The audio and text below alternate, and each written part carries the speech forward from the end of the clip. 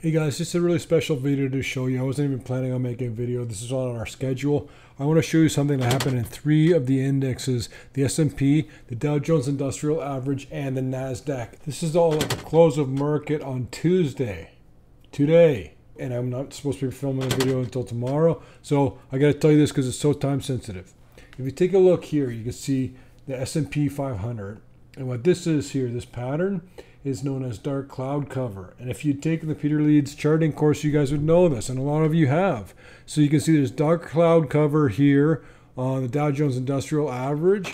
Even worse, you take a look at the NASDAQ. This is dark cloud cover. And what does it mean? It means that the probability of the next move, percentage-wise, will be lower rather than higher. It's a very negative sign. Dark cloud cover often leads into further downward pressure. So it's not a guaranteed thing, it's just a much greater probability, and all of these dark cloud cover patterns showed up in the charts as of today.